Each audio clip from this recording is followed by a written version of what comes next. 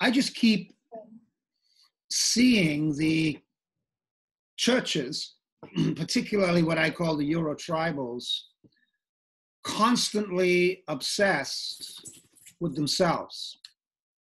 Yeah. Even when it comes to how do we social justice better and all that kind of stuff. And there is this, as I pointed out, when it comes to the what we would call neoliberalism, it is to my mind, it's a deeply embedded ideology that people don't recognize. And so for most Christians in most churches, it's sort of, well, that's just the way it is. You can't do anything about that. All we can do is hope our pastors can disciple us with a good morality that will ameliorate it. And yet, surely to goodness, I mean, I look at what's going on in France, where surely to goodness, there's got to be a stirring of the spirit that's saying to people, it doesn't have to be this way. Yeah. So that's just I'm emoting about, so why am I writing this? Is it their middle classness, or is it their Christianity? I know these things are really deeply woven together. Yeah, they're woven together. Yeah. My guess is that, so I wanted to start with your kind of idea of neoliberalism. So I love this idea that it's actually a political theology. Yeah. That I've never thought of it, but I agree. You know, that is where it is, right? It's kind of, here is a worldview, and this is not about economics. Here is a worldview with your place in the world. You know, you're part of a market, and that's everything. That's not just economics. That's all social relationships. Everything's transactional in neoliberalism, right? Exactly. Transactional. And I can see that would give rise to religions which are kind of transactional in their nature. Right. I get transactional church. Yeah. Yeah, I can see that. But I do think that there were kind of two things buzzing in my head. The first was that in communities at the margins, the transaction has not been working for so long. Correct. That they are more likely to be the first places that begin to try to model a different type of understanding of who we are and how we live together. Yeah. So, I mean, that was the point I was making, really, like about the black market in the East End Church. You know, but it's very active, Al. You know, it's very active. I couldn't live in the house I do without that.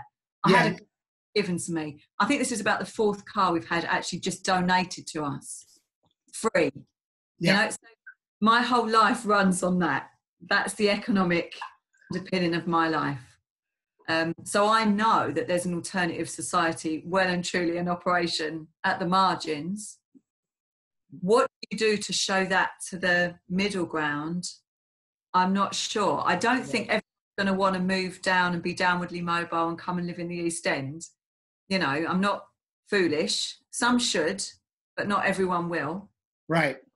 I was thinking, is there another alternative for those who want to remain in their context, which is harder to see, I think, the kingdom of God in? But I wonder whether there's something to do with, this is just me thinking aloud, you know, is there something to do with the transcendence that they might experience, which is going to give them a different worldview than the one that neoliberalism. So I guess I'm talking about, you can either go really low church like me and see it lived out, or you could go really high church and see a kind of worldview which really emphasizes the fact that we are not pawns in a market. We live under the sovereignty of an incredibly transcendent God.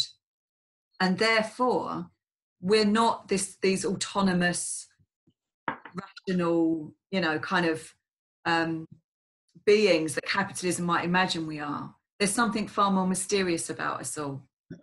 That's what do you make of that?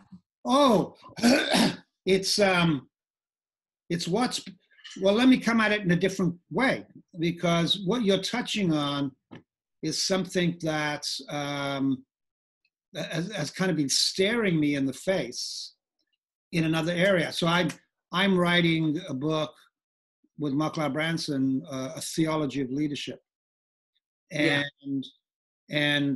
so one looks at so much of the leadership models that are proffered in books and other things, and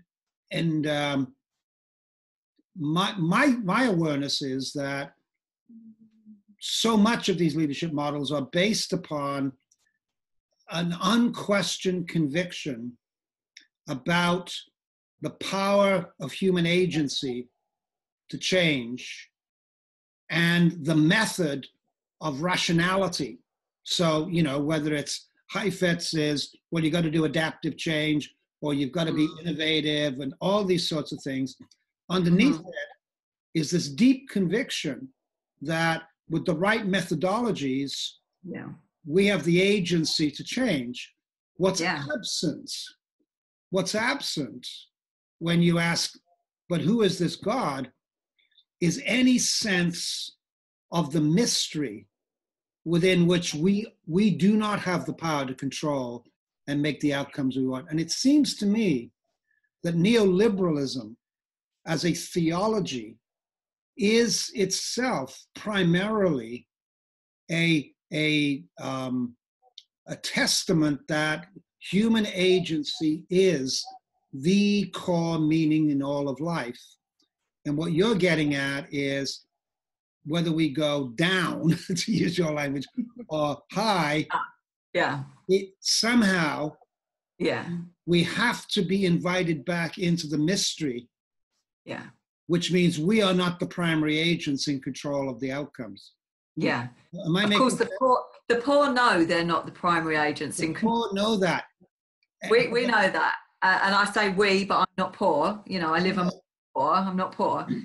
Yeah, we know that. I think the middle ground is where the real shaking's happening, because this illusion of being in control. That is correct. Have a transactional faith, or that we create these illusions. We're very much still children of the Enlightenment, right? Totally. We're still cutting the thing up to understand it. But at either end of the scale there are possibilities and opportunities for the church to show a whole different picture.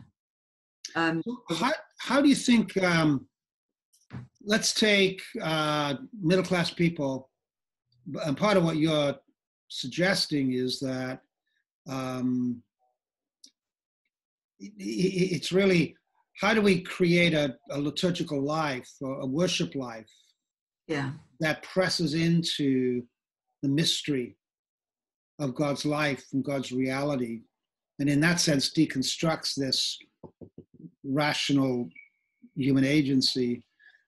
But to a large extent, and I'm going to be probably unfair here, so much of that high church liturgy is aesthetics.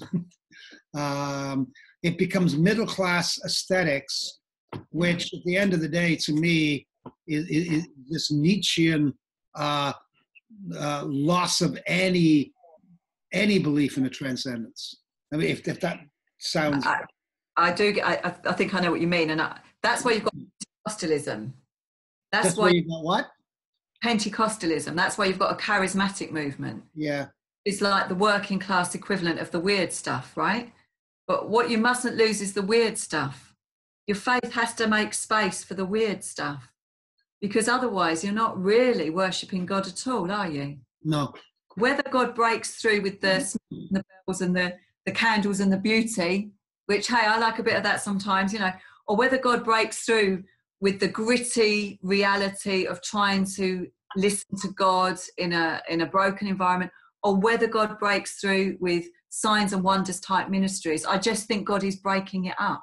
Yeah. God is breaking it up. Yeah. Probably the leaders are having the most problem with this, because they're trying to manage this thing, right? They are. That's part of it, is that, for me, what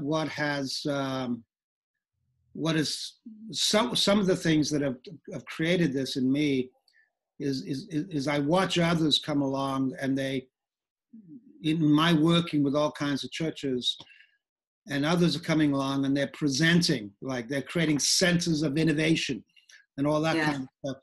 And deep inside of me, I just go, but this is bullshit. this is one. This is one more round of how we can manage. Yeah. But at the same time, how do we get to this engagement with the mystery of God, or the mystery of I can't be in control? Yeah. Because to me, neoliberalism really said to middle-class people, middle-class Christians, you are in control. Yeah. And it's up to you to maximize yourself economically in all these kinds of ways. Yeah. And here are the methods, right? Yeah. And Jesus will keep you morally right to do this. I mean, it goes back to John Locke, who basically said capitalism is really bad, but if we do it for a while, we'll raise all the boats up. And the way we'll make it work is that there are still things called homes where women are Christians, and they'll ameliorate all the worst part of the men. I mean, it's no different today, right? No. Yeah. But Christians in middle-class Euro-tribal churches, they're just given this morality to make it work. And how do you overcome that? That's the thing. I'm just more optimistic. I think because whenever I talk to people, even from very conservative type churches, there's always this kind of X factor in their life which they haven't been able to manage and put their finger on. So when you ask anybody, about their confidence in God, you won't get this well-rounded theology back. No. You'll get weird experience they had, that they haven't been able to get over. So it's kind of like the Latin and the tongues. It's the same thing, isn't it? It's kind of like the view that is not actually responding to the kind of logical framework, the kind of language games of the church. It's the bit of you that just something touched you in a way that none of that did. That's really where most people's true foundation of faith is. It's the weird stuff that holds it together. Yeah. So I think maybe churches need to be a bit more open about that. A bit more weird, a bit weird. Whether they do that by, really needing miracles in order to just see everyday life be, bearable, or whether they see that through beauty and music and poetry and arts, which isn't my thing, but I think it's exactly the same drive. Yeah, I know, I agree. I guess you're getting my. I completely agree with you. I do. I really. But my. We're going to agree. This is not us, Al. We're going to fall down a rabbit hole. This is not us. But here's my suspicion: the defaults of the aesthetic, I find, is so powerful, even amongst leaders. So rather than, in other words, I mean, I agree with you. I sit in church on a Sunday and I listen to ministers and I go, you've got to be kidding. And I look around and I go, don't you get that these people are hungering for, to use your language, the weirdness and the mystery of God? And all you give them is drivelly morality or personal spirituality. But my fear is, particularly in middle-class cultures, that mystery gets turned back into a personal aesthetic. It's called spirituality. And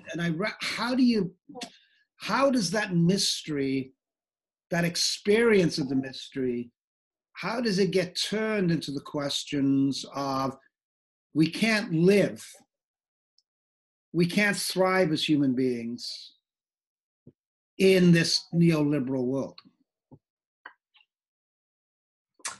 I am not sure how that happens. Yeah, I'm not asking for an answer. I'm just. No, I mean, I'm thinking what changes anybody to.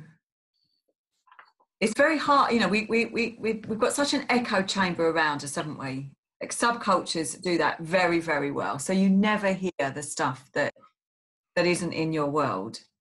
Adversity is probably the only thing that really makes you drive down your roots and find out what you really do believe and where you really do stand. So, adversity is coming to the West for sure.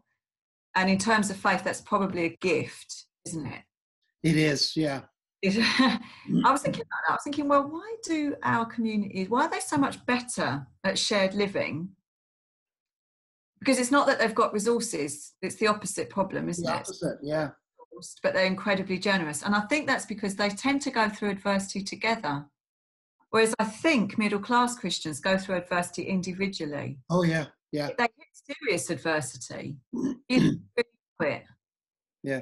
There's more of a front, right? There's more of a, we can't admit that this is really how we feel. These are our questions. There's a rawness among people who haven't had that kind of tutoring in their life about what they're allowed to feel and say. You're absolutely right. You're absolutely right, yeah. So adversity is going to help, right? So that's coming.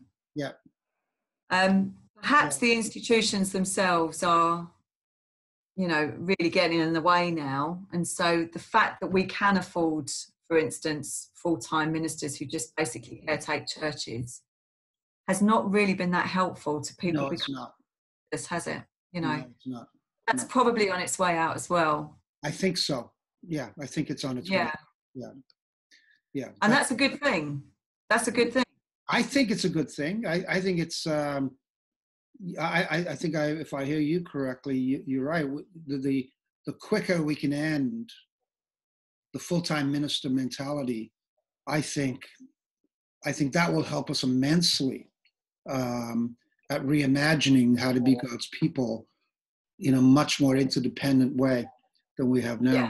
Yeah. And we're hitting on something with the local. I think that's probably a huge part of it. It is. Neo-liberalism has lost as well, hasn't it? This idea of any place being particularly your place.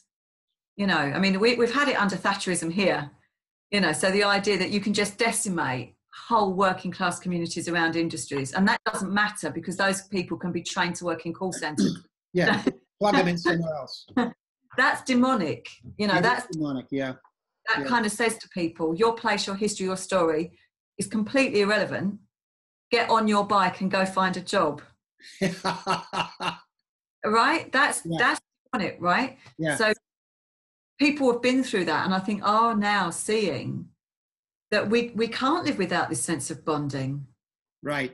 We desperately unhappy, anxious people. And have you seen the YouTube film Rat Park? No. What's it called? Fantastic. Rat Park. Rat Park. Student Park, the fun place to play. It's about addiction. And it's a theory that counteracts everything you think you know about addiction. Yeah. So basically, understood addiction, I'll be quick, by putting rats in cages and giving them an option of drugged water or ordinary water. They all choose the drugged water. They all not only use, they overuse, and vast numbers of them will kill themselves. Yeah. And then a psychologist looked at these experiments and said, well, what if it's not the drug?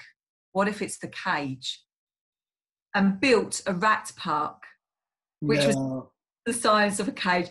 A population of 20 rats, which is the ideal rat community, opportunities to mate, toys, a variation of food, challenges. And what they found was not only the drugged water was hardly used, but no rat overdosed. No kidding. Not a single rat overdosed in Rat Park. And so when people ask me what we're doing, you know, here in a rat park. We're building a rat park. We're building a rat park. That's why we need a playing field and we need a football team and we need we're building a rat park. Humans can't live in neoliberalism. But churches can build rat parks. We've got resources, we've got people, we've got a Christian hope that says it's worth it. We have an Imago Day, which says that, you know, we are all made in the image of God. There is no us that's a rat. We're not rats. Yeah. You know, so I think this is what the church can do. We just need to build communities where people can live humanely together, and all the problems that come up when you do that. But I'm in it. Oh, that's thank you. That is both an image and a metaphor, but a reality that for me it clarifies a lot. There's a great TED talk on it. There's a great TED talk. I mean, it's in the field of addiction. But that's okay. Because neoliberalism puts us into a rat cage. It does. And no wonder we take drugs, right? we keep feeding the drug of we got to make more, we got to make more, we got to make more. It depends on us. Yeah.